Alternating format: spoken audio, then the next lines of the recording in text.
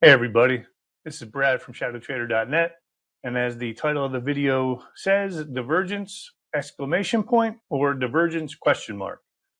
And the reason I'm bringing this up today, I just feel it's appropriate that we look at a couple different things. And number one, the S&P, right? Obviously doing very, very well, hit new all-time highs, not a care in the world.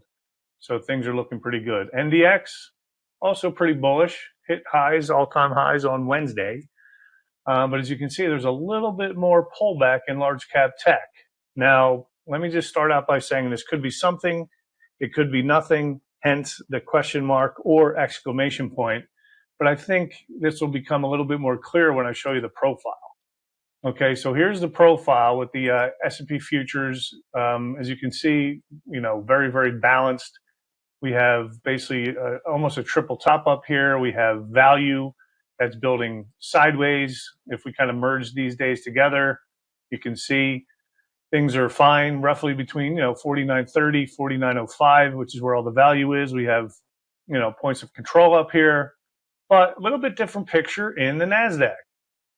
As you can see pretty clearly, we have now made the all-time high on Wednesday, lower high Thursday, lower high Friday, and value is also moving lower. And there is a gap in value. And we had a poor low on Friday.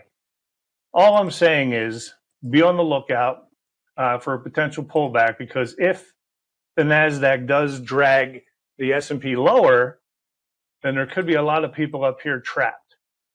If it doesn't, hey, that's fine. Maybe money rotates out of large cap tech.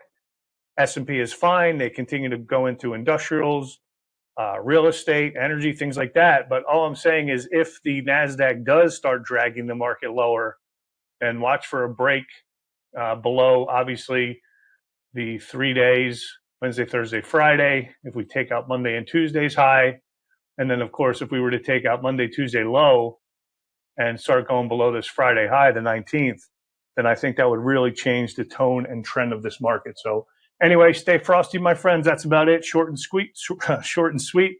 Have a great one, and we'll see you in the next video. Peace. Hey, everybody. This is Brad Adonis with ShadowTrader.net. Thank you for taking the time to watch this short video. If you like what you saw, hit the like and subscribe button below. Also, you can check us out, ShadowTrader.net/squawk.